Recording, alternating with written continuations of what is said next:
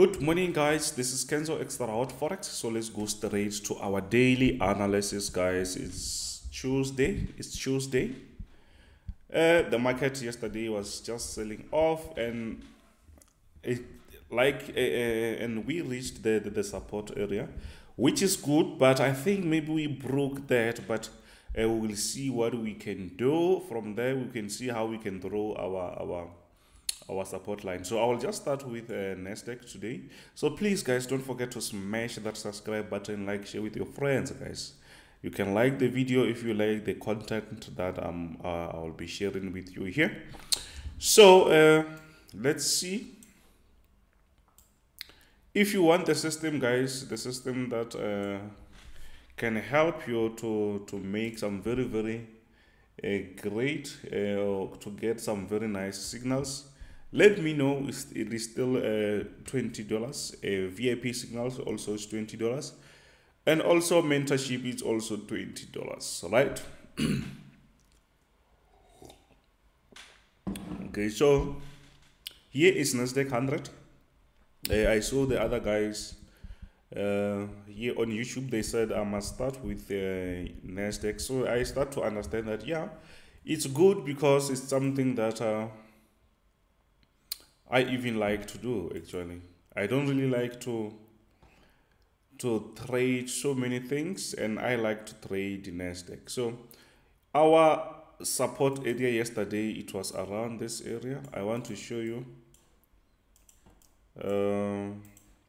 So just because by the way we drawn our support area, I thought maybe the market did break that support area, you see, and that made me not to place enough orders.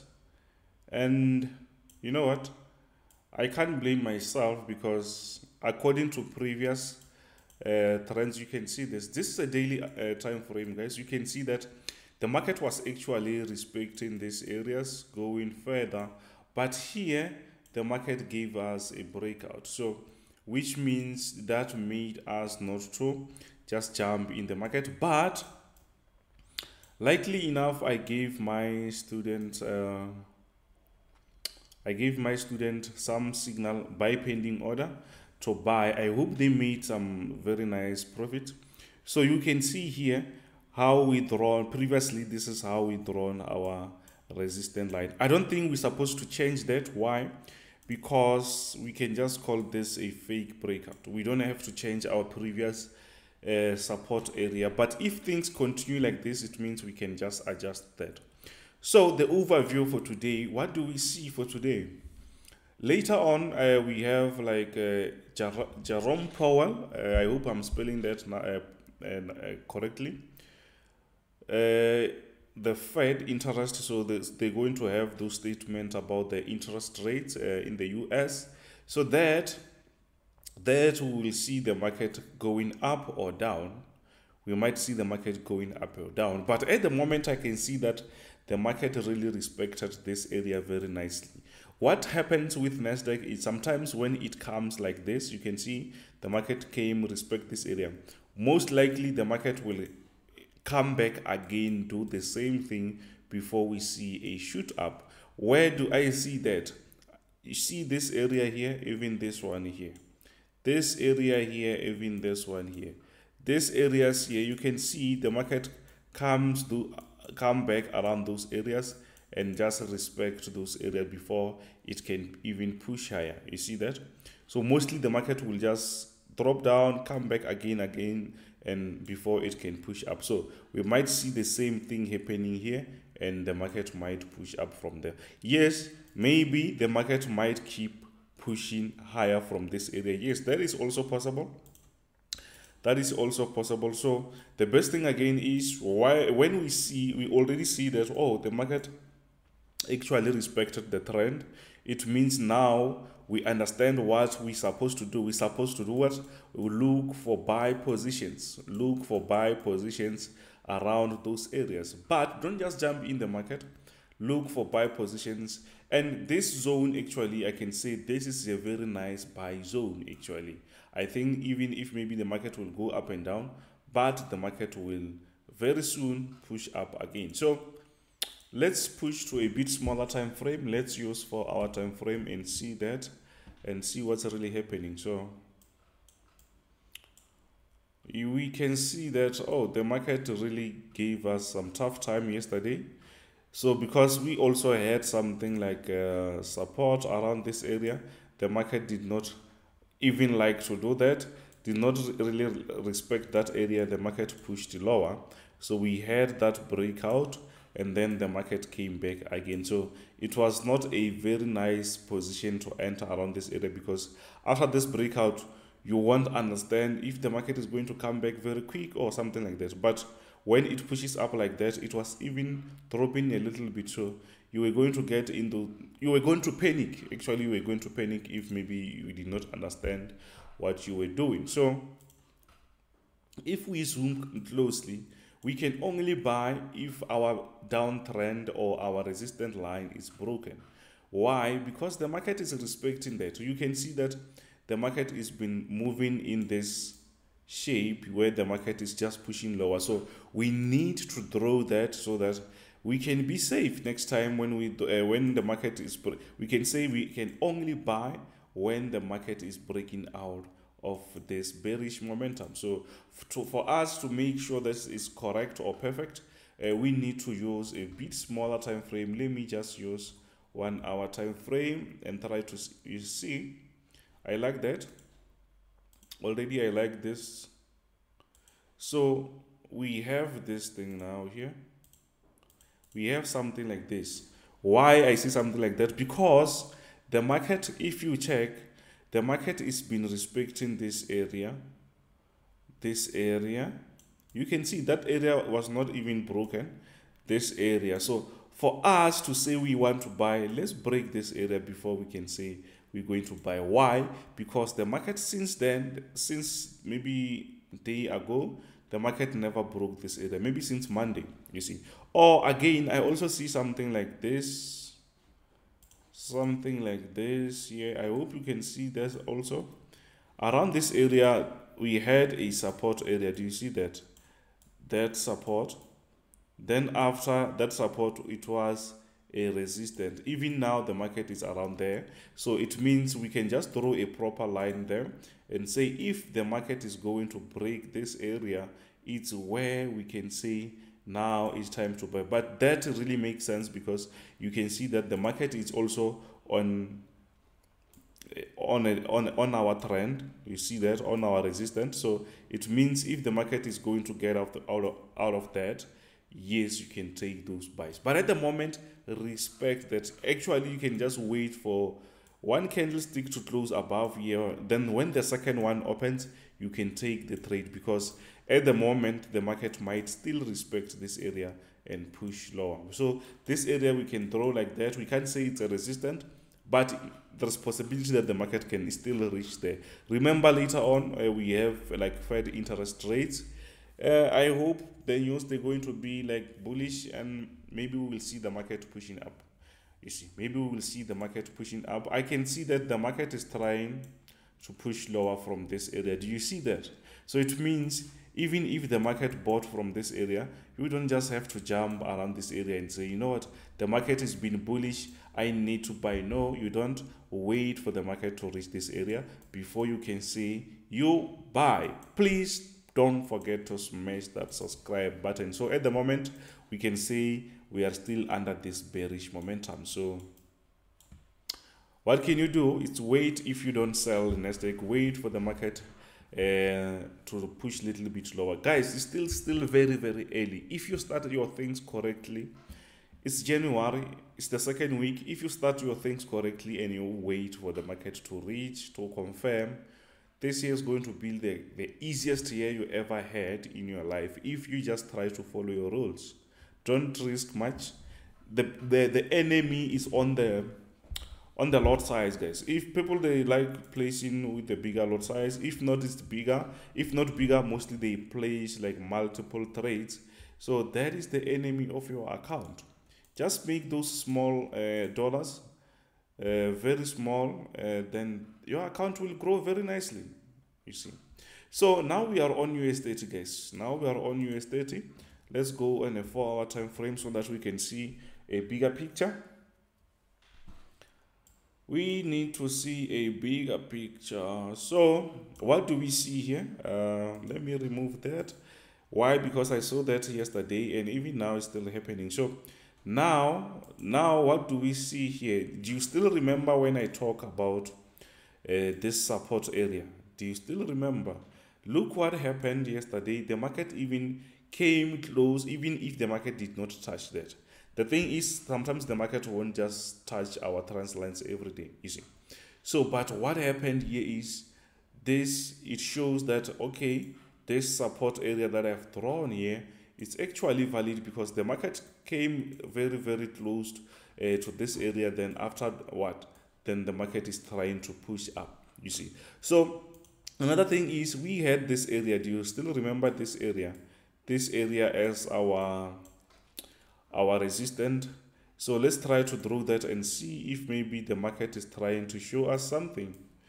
Remember, I'm on a 4-hour time frame, so it means even if I try to draw that now, it's no longer really that doesn't really matter anymore. Why? Because the market already broke that. So the market already pushed up, came back, then we see the market pushing lower again. Even if we see something like the market is trying to respect that, but don't confuse yourself because the market will always create this type of moves. So the best thing that you can do is make sure you stick to the bigger picture. The bigger picture here is the market is on a bullish momentum, and now I like the fact that now the market is now respecting this, is coming back here again. So what we can do is we are still on a bullish momentum even though the market did sell off, but we need to break this. You can see the market was creating this resistance line there. So it means for us to buy, let's break that area first, because the market might respect that and we might see something like this. Then that is actually creating a wedge. I hope you know that. I hope you know what is a wedge. You can see from this area. There is a very nice resistance over there, and this thing is on a 4-hour time frame. Do you see that? So it means the market is actually respecting this area. So for us to say now it's time for us to buy, what do? Let's break this area first, then we can say we buy in. Or maybe the market has to reach this area and we will say now maybe it's time to buy. I hope you understand that. Don't just confuse yourself in this thing, because if you confuse yourself, that's where the market wants you, then you will pay the price. So let's see this on. You can see this resistance is really valid, guys. So, and you can see even the market is, even now the market is respecting that area. So we are very ready. We are very ready. If we see this breakout, we're going to take it. Remember, I only buy these indices, but this year I'm focusing only on NASDAQ. Why? Because I made a lot, guys, from only NASDAQ and only buying. So it means, so I just want to make sure that I multiply that with the skill that I have at the moment. See. So let's move to German 30 or German 40 as the name changes. So let's start from a 4-hour time frame. On a 4-hour time frame, this one is also like quite straightforward. The moves, they are quite similar to what we see mostly on US30. So let me clear this. So what we see is, we see that we have an area where the market it's respecting. Do you see this area? The market is respecting that zone. Actually, if we draw, we're going to find something around that zone, you see. But what is really happening here? What is happening is the market is actually pushing to the upside. This is a sell-off that we see at the moment. We might see another push going from this area and pushing to the upside. So, but we need to have those lines ready so that we can find, we can be sure with our story. Firstly, let's draw a line from here. You can see I'm not forcing this line. Everything is just perfect. Everything is just perfect. You can do it like this. You can see that. So what we have here is we still have a downtrend here, and that downtrend I think is going to be way too visible on a bit smaller time frame, so that I don't know if it's broken or something. If it's broken, we can take that trade. If it's broken, we're going to take that trade, or we can just wait for a retest, you see. So let's go to a 2-hour time frame. So on this, you can see that we had this thing here, but we have another move here, so which means it will force us to do something like this, because we can't just crash everything and come around this area. Do you see that? So we are forced to say now our trend is going to be like this. So once we break out of that, it's where we can say, you know what, it's our time to do what? To buy again. Or if the market is going to break out of this support area, do you see our support area? This is the support area. Yes, here it was a resistance, but it came back, the market came back around this area. You can see this. Then there is like sort of a support.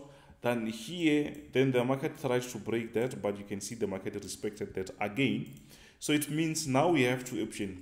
If the market is going to break resistance, this resistance, if the market is going to break that, we going to do what? If it's going to break this resistance, we can wait for a retest or for the market to close above that, the candlestick to close above that, then we can take our trade, or maybe we can wait for the market to break this support area. We can say now is our time to do what? To sell. Some they can, maybe some they even thrown something like this here. They just waiting to sell, because we trade differently. Don't just try to trade like everyone else out there, guys, because that is not you. Find something that suits your style of trading. If you want to trade like me, yes, you can't be 100% like me. You should also add your thing, blend those things together, they will make sense. So what I see again is we can see that the market is creating this nice move. Look what I'm seeing here. So there's possibility that if this is not broken, the market might keep pushing lower. I hope you see that. So if maybe you see that, or if you sell, I think for those who sell, they are quite on a very nice spot where they can do their thing, you see. So let's push, let's work, guys, let's work. It's not easy. So everything is trying to recover, but I think this is sort of a fake recovery because the sell-off was just very strong. So France 40, no, we're skipping you, man. We're not adding you here. So now we are on gold. On gold, let's go straight to 4-hour time frame. On a 4-hour time frame, I just want to see the bigger picture.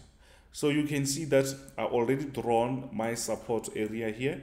If you checked that yesterday, but the market was already away from my, I think the market was already around this area. I wasn't going to jump on that.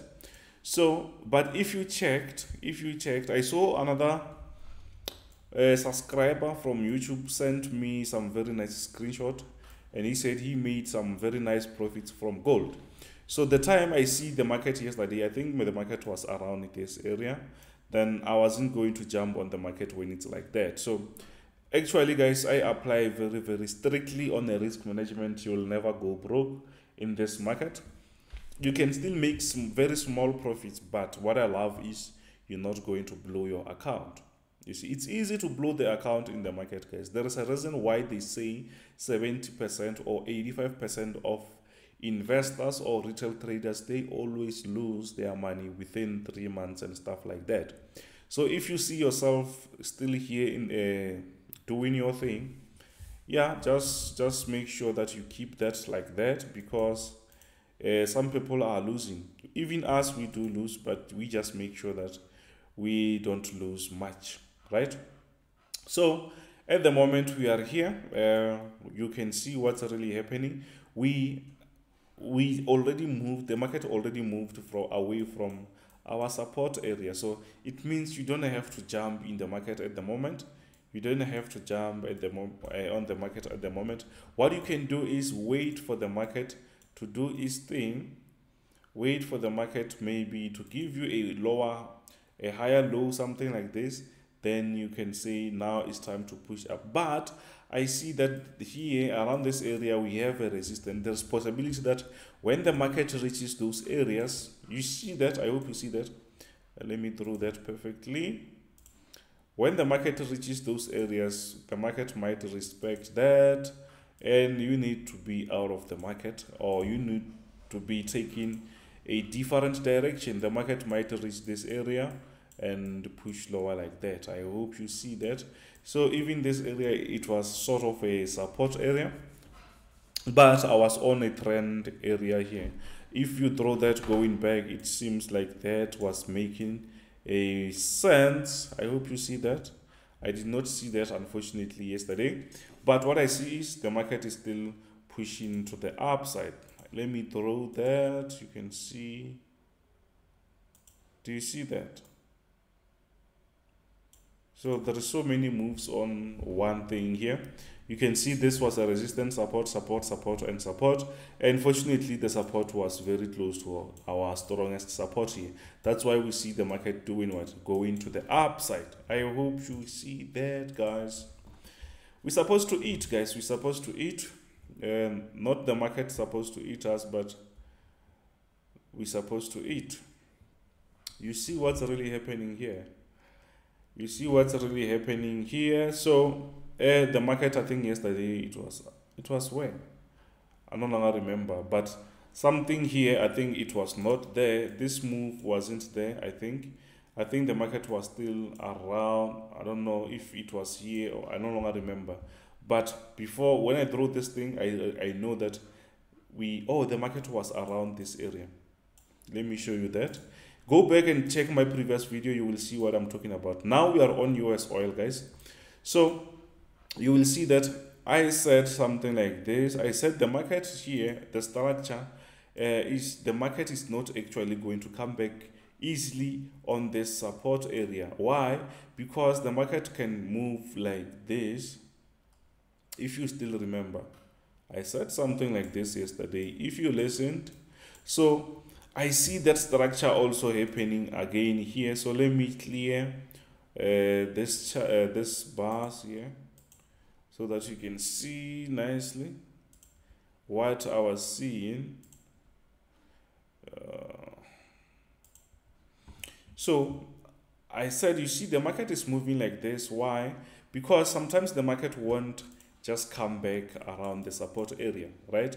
So if it's like that, and when we see that the market is very, very strong on a bullish momentum, the market mostly will create this type of moves where the market will create a resistance. Then after it will come back around that resistance and push up around that resistance. Around that resistance is going to come back again, create something like this, push up, come around that resistance and create something like that, pushing higher and higher. So if I can try to draw that nicely with the perfect lines, I can say, you see this area. Do you see that? Do you see this area? I hope you can see that. Do you see this area? And this area, and this one is the new one here.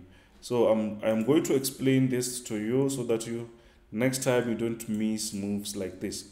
So what is happening here is the market is actually moving up, creating a resistance, coming back, actually a higher high, pushing up again, then the market will come back.